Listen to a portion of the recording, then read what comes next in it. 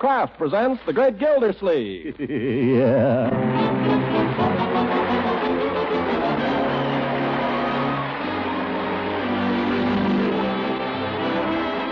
Cheese Company, makers of Parquet margarine and a complete line of famous quality food products, presents Harold Perry as the Great Gildersleeve.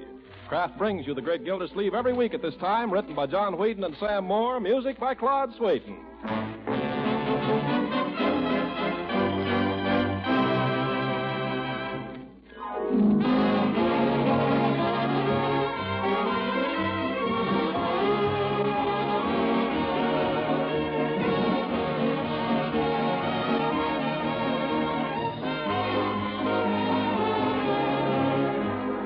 From the Great Gildersleeve in just a moment. When you ladies finish baking those light, fluffy biscuits and those crust-brown dinner rolls the whole family loves, here's how to serve them in grand style. While they're still fresh and piping hot, pop them open and spread with delicious Parquet margarine. Man, oh man, what flavor. Yes, Parquet's fresh, delicate flavor adds a crowning touch that's sure to make any baking treat downright delicious eating. Parquet is a favorite spread for bread, hot toast, and rolls. For pancakes and waffles, too, in millions of American homes.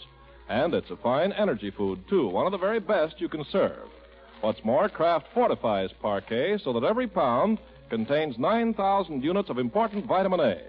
So for delicious, satisfying flavor, and for good nutrition, too, serve Parquet as often as you can. Tomorrow, ask your dealer for Parquet, P-A-R-K-A-Y. Parquet margarine made by Kraft. Yes, Kraft makes Parquet.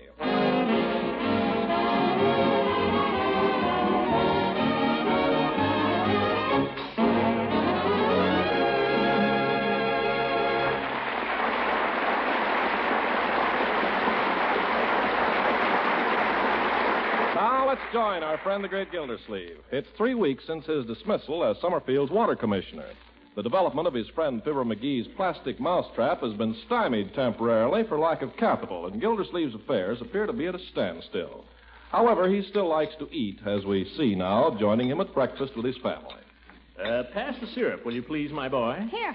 More hotcakes, Miss Gildersleeve? Yeah, but not too many, Bertie. Say 3 or 4, huh?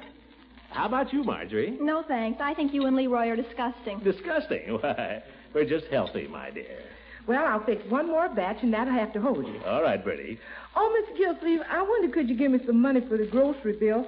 The man asked for it yesterday, but you was out. What does he want money now for? Tell him I'll pay him the bill in the usual way. I told him that, but he wants it now. Why? Why in the name of why? Well, I'll tell you how it was, Mr. Gildersleeve. Man came in yesterday afternoon, and he says to me, "Hi," he says, "is the boss home?" "No, he ain't," I says. And he says, "Well, when he gets home, you ask him for this 1843 that's due on the groceries," he says. Yes, Bertie. So I says to him, "How come?" I says. And he says, "Mr. Gildersleeve ain't working now," he says, "and I can't afford to take no chances," he says. "Chances?" I said. "Look here, man. You ain't take no chances on Mr. Gildersleeve," I said. "Why, he ain't paid me my salary for 2 weeks," I says. And I ain't one bit worried. Oh, my goodness. I sure told him, didn't I, Mr. Gildersleeve? You sure told him, Bertie. But he still wants his money. Well, I'm sorry about your salary, Bertie. It's strictly an oversight. Here. Oh. A little short. Well, here's 1 week anyway, Bertie. Oh, thank you, sir. If that's one of your friends, Leroy, have him wait outside till we finish breakfast. I won't have him watching every forkful I put in my mouth. It might be Piggy. I'll go see. The darn kids. Why don't they stay home? Maybe it's the grocery man. If it is, he can go right back. And who is it, Leroy? It's a lady, Unc. Here's her card. Oh? Miss Gladys Wheeler. Real estate. What does she want? How should I know? Well, ask her to come in. Okay. She ain't bad looking. Isn't Leroy horrible? No, he's not. He's growing up anyway. Come in, Miss Wheeler. Come in. Sit down. Have some hotcakes. Have some coffee. Oh, no, thank you, Mr. Gildersleeve. I'm an awful pest interrupting your breakfast. I'd be glad to wait outside until you're through. No, I finished, as a matter of fact. Sit down. This is my niece, Marjorie. How do you do? How do you do? And my nephew, Leroy. How do you do, Leroy? Say, how do you do, Leroy? Okay, how do you do? Gosh, I let her in.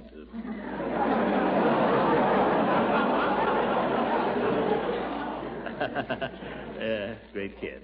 What can I do for you, Miss Wheeler? Well, Mr. Gildersleeve, I wonder if you've ever considered selling your house. Selling my house? No, I never had. I don't think I'd be interested. Oh, I don't blame you, I must say. Such a lovely home. Still, I have a client who's authorized me to offer you $12,000 for it. $12,000? Leroy. But Uncle Mort, it only cost $7,000. You children leave the room, please. Miss Wheeler and I are talking business, and you don't know anything about it. I know the house cost $7,000 originally, Mr. Gildersleeve. Still, my client is willing to pay $12,000. Cash? Cash. Grab it, Unc. Leroy. Miss Wheeler, I wonder if you'd like to see the rest of our house. The dining room is no place to discuss business.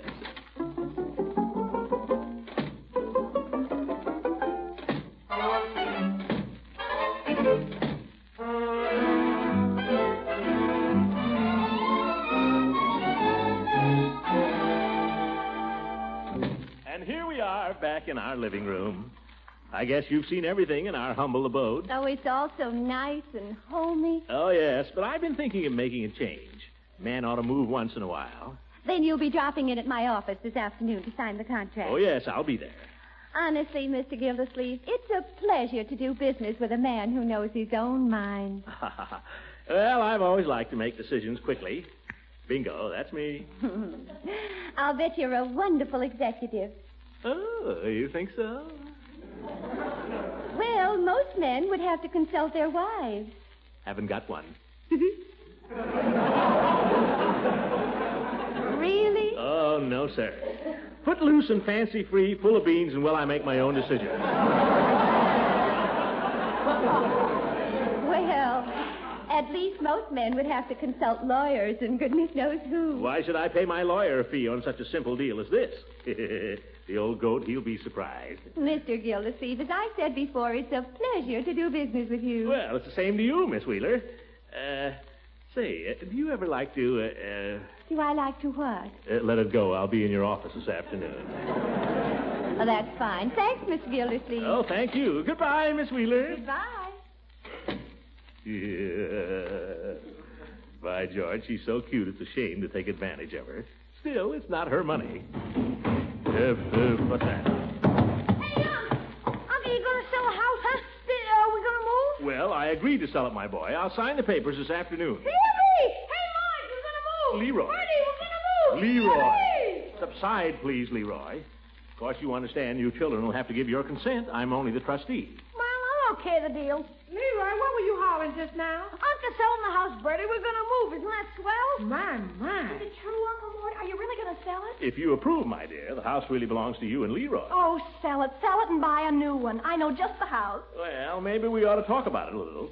I hope you realize your uncle is making a pretty smart deal. Oh, sure. You know, I ought to go into the real estate business myself.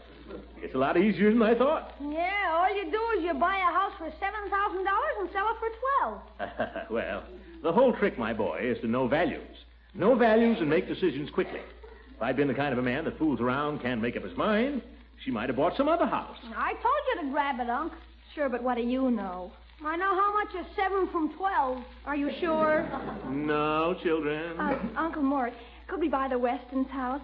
It's not very big, but it's cute. Oh, yes, it's a nice house. Very nice. It has 2 bathrooms.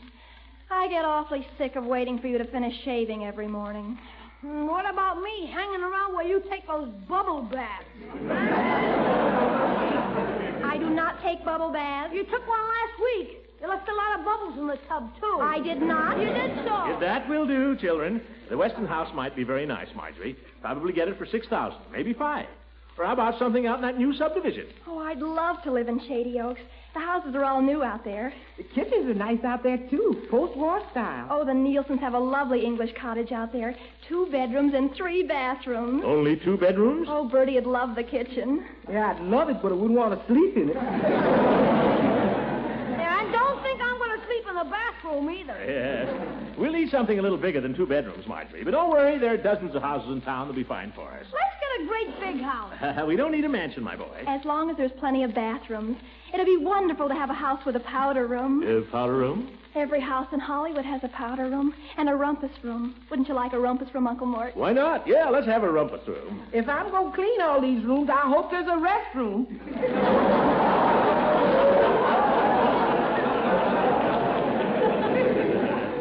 don't worry, Bertie. Good times are coming. You know, ever since that real estate woman walked in here this morning, I felt that everything was going to be fine. I'll take this money, we'll buy a new house, then I'll put the rest of it in mousetraps, and pretty soon I'll be a millionaire. And when I'm a millionaire, Margie will have 2 bathrooms all to herself, Leroy will have a baseball diamond and a running track, and I'll have a rumpus room with a snack bar. And Bertie, you'll have an assistant. Mr. Gildersleeve. Yeah. Don't laugh, Bertie. It could happen.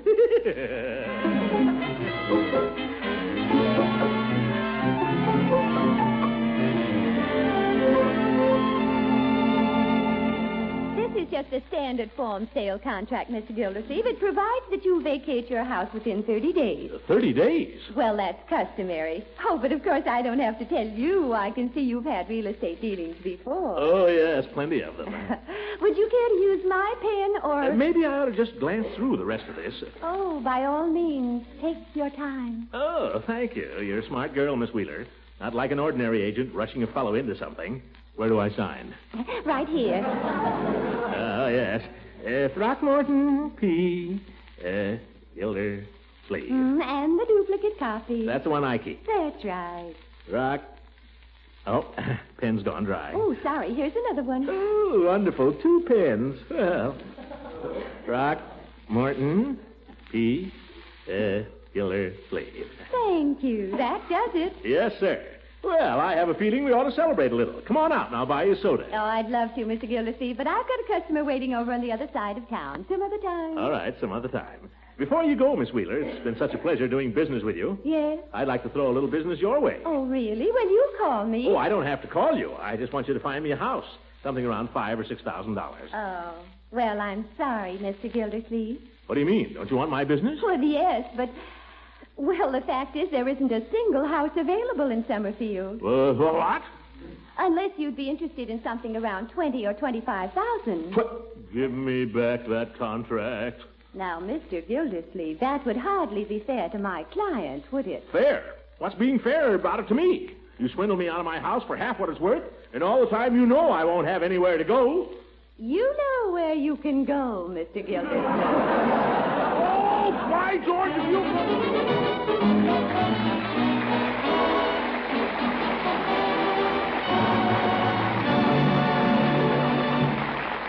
Greg Gildersleeve will be with us again in just a few seconds.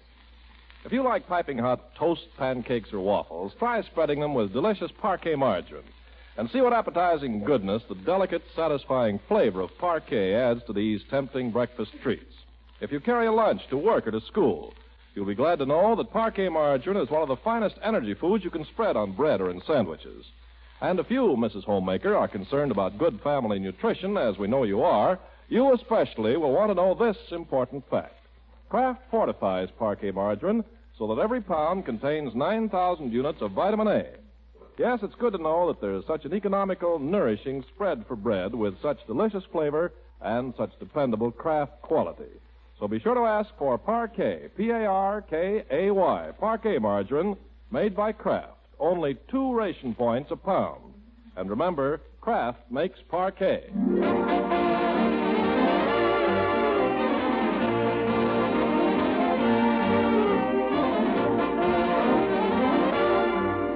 Now let's get back to the great Gildersleeve, who's really painted himself into a corner. Having sold his own house for a good price, he can't find another to move into at any price.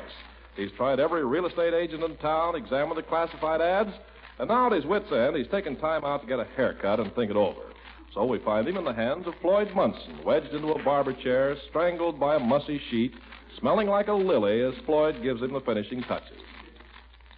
Well, Mr. Gildersleeve, who's going to win the election? Hard to say, Floyd, hard to say. You don't know anybody who has a house he wants to sell, do you? Why, you in the market, Commissioner? I may be, shortly. Well, there was a fellow in here the other day said he might want to get rid of an Oldsmobile. I can't ask my family to live in an Oldsmobile, Floyd. What I need is a house. Why, you getting thrown out of yours? I'm not getting thrown out. I've sold it. Is that a fact? Funny I didn't hear about it. I just told you. Bet you got a pretty good price for it, huh? A fair price. Yeah, it's a good solid house you got there, well built. Bet you got easy 8,000 for it. 9,000 maybe. With the garage and all, maybe 10,000. I got a fair price. My problem now is to find a place to live. Yeah. Well, I got a nice little place there. Nothing fancy, you know what I mean? We could do with another bathroom. Wife's always hollering at me. But it's a roof over our heads. I'm not worrying about you, Floyd. It's me. Say, now you mention it, I hear where Otto Schlesnick and his wife ain't getting along so good again. What's that to me? Well, I was passing that place the other night, and they were carrying on something fierce. I heard her call him a bum mechanic. That ain't good. Well, if you don't mind, Floyd, I'm not interested in any local gossip at the moment. Now, wait. Supposing it was to go from bad to worse. Supposing they were to bust up. Why, there'd be a house. Huh? Sure, you gotta think of those things.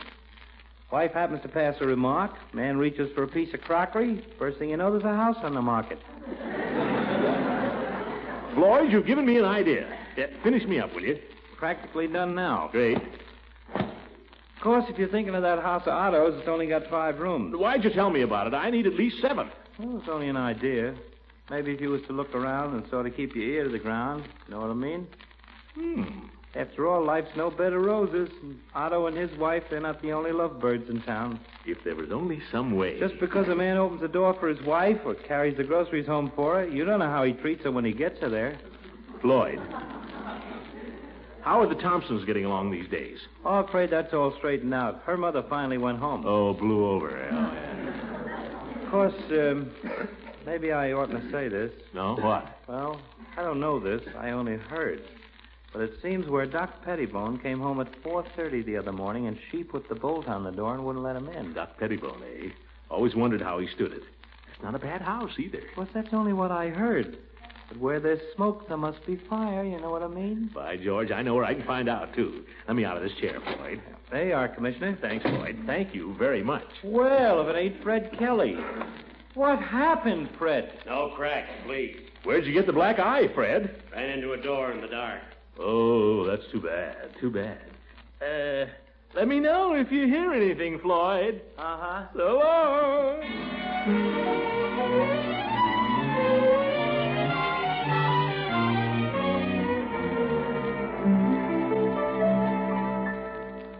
Dr. Pettibone? Why, yes, I do most of his prescription work. I know that, Peavy, but have you seen him? Yes, I have. As a matter of fact, Mrs. Peavy and I played bridge with the doctor and his wife last night. You did, really? Well, how did they seem? Well, they seemed fine. Why? You didn't notice anything? Notice anything? I mean, you didn't feel any undercurrent there? They seemed to be getting along all right? Why, yes. No kicking each other under the bridge table or anything? No, why? Nuts. Why do you ask, Mr. Gildersleeve? I've got to find a house, Peavy. I've got to find one right away. Is this for yourself or for a friend? For myself, naturally. For my family. We'll be out on the street in 30 days if I don't find one. Oh, dear. I don't like to pry, Mr. Gildersleeve, but was it trouble with the mortgage?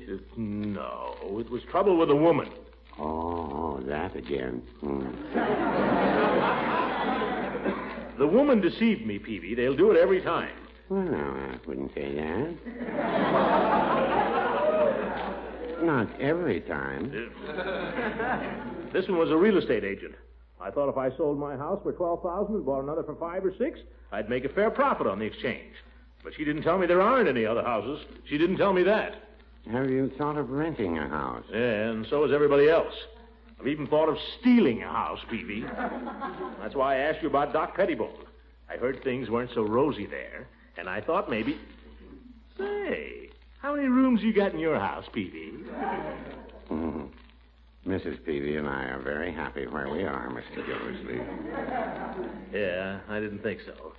You don't know anybody who's leaving town or anything? No, I'm afraid I don't. The doctor hasn't happened to mention anybody who's on the anxious list. Not that I can recall.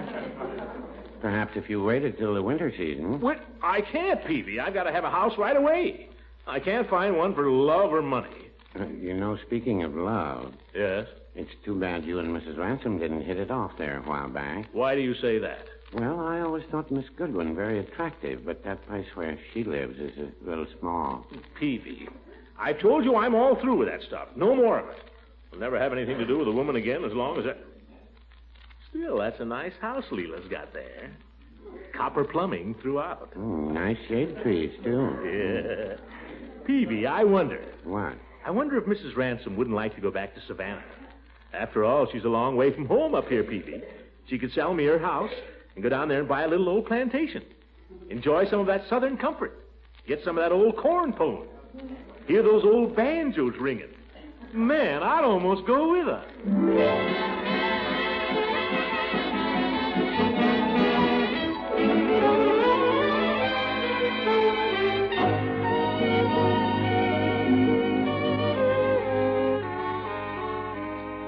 I'm so glad you dropped in, Throckmorton. Well, I'll tell you, Leela. I've been a little worried about you lately. Oh, have you really? How nice. Yeah. When I think of you all alone in this great big house here, day after day. Well, I'm not completely alone. I have friends, you know. Oh, yes, of course you have.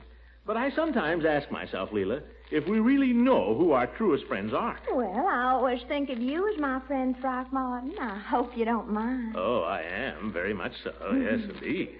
You must always think of me that way, Leela. Yes. But what I mean is, well, everybody knows that a boy's best friend is his mother. A girl's, too. I suppose. Yes. People should stick to their mother and their family, Leela. We mustn't forget the old folks at home. Don't you ever miss them? Well, I think about them. I think about them a lot. But sometimes I feel I'd rather think about them than be with them.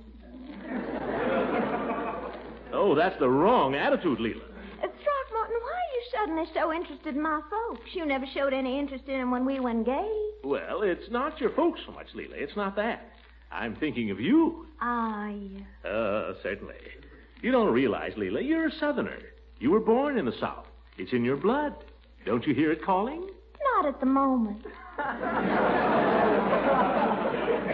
Leela, think of it. Moonlight and honeysuckle. Soft summer breezes. Those old banjos ringing. I haven't heard a banjo in the South in 15 years. Well, you could take one down with you.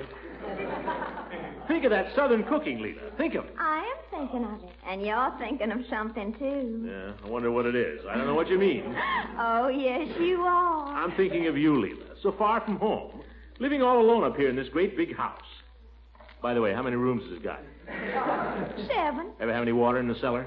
Not a drop. Remarkable. Just the same, I worry about you here, Leela. Oh, that's very sweet of you, Throckmorton, to worry about me, but I don't worry. Well, you should. Such a big house for such a little girl. 7 rooms, you say? I never worry because I know that if anything should happen, if I should ever need protection, you're right next door. That's just it, Leela. I may not be next door. Throckmorton, you're not leaving town. Well, that depends.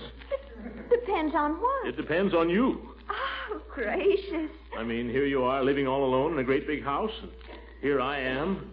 I don't know how to say it. Oh, Throckmorton, you're such a dear, sweet, clumsy fool. Why don't you just come right out and say it? Well... sit down beside me first. There. You got me all wrong, Leela.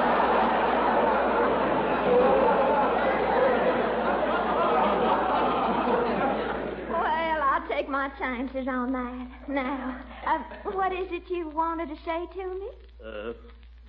Leela, why don't you go back to Savannah? Why don't I'd pay you a good price for your place, Leela. I'd pay you as much as it cost. You see, I gotta have a house. I sold mine. Oh, now, Leela, you're not gonna cry, are you? Leela, don't cry. It was only an offer, Leela. No harm in an offer. I didn't mean to hurt you. I take it all back. Keep your house, Leela. I just thought you'd like to go back home and get some of that fried chicken. Smell some of those oleanders again. Hear those old banjos ringing. I hate banjos!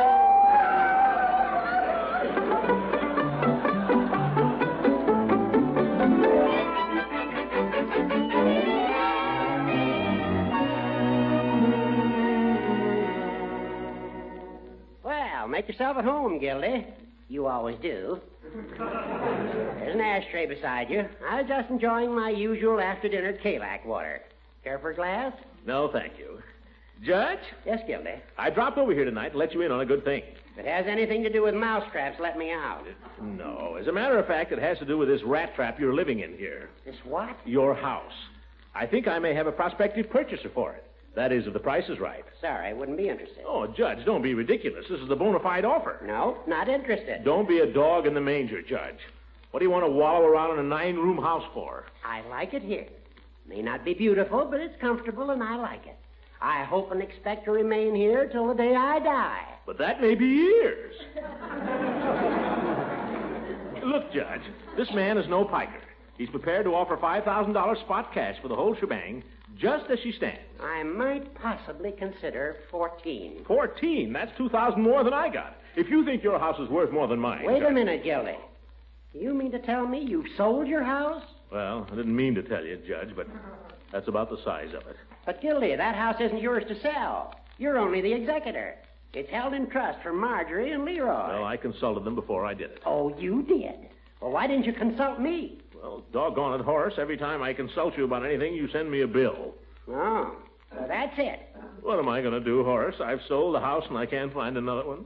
Are you asking me what to do? Well, I'm asking you. I'll bill you, so help me, I'll bill you.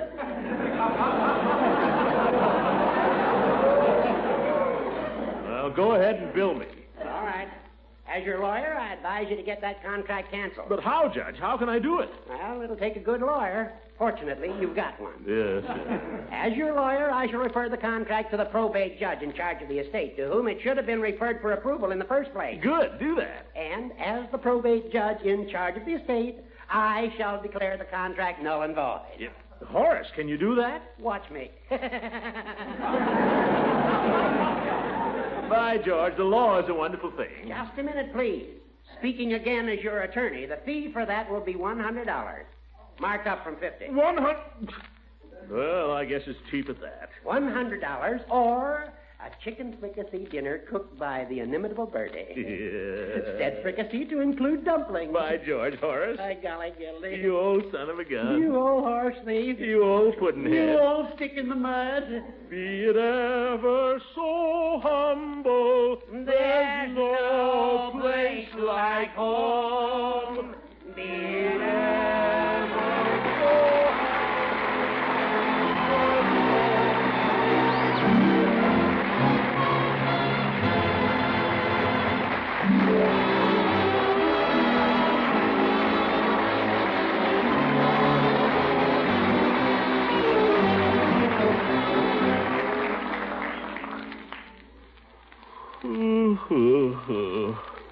my own little bed in our own little house. By George, I'm glad we didn't sell it. Listen to that. Rain on the roof. And here I am, snug as a bug in the rug. Hey, Unc, the water's coming through the ceiling of my room. It is? Yeah, it's dripping right in my face. Never mind, Leroy. These days a man is lucky to have a leak over his head. You go to bed. Good night, everybody.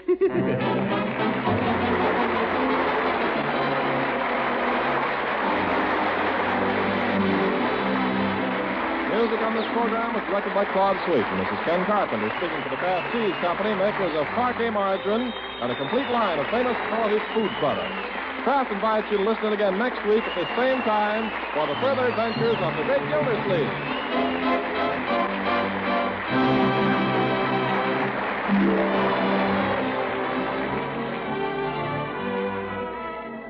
It may even surprise some of you good cooks, and it's sure to surprise your family and guests to discover what marvelous new flavor interest you can add to foods with delicious Kraft prepared mustards.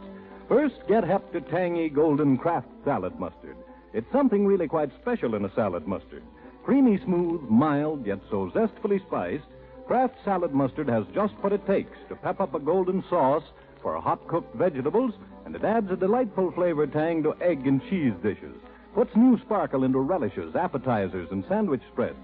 And here's another great favorite, Kraft mustard with nippy horseradish added to sharpen your appetite for frankfurters and cold meat cuts, and to zip up the flavor of sauces for fish. Buy both kinds for lively flavor variety. Tomorrow, ask your dealer for Kraft mustard, the nippy horseradish variety, and the tangy golden Kraft salad mustard.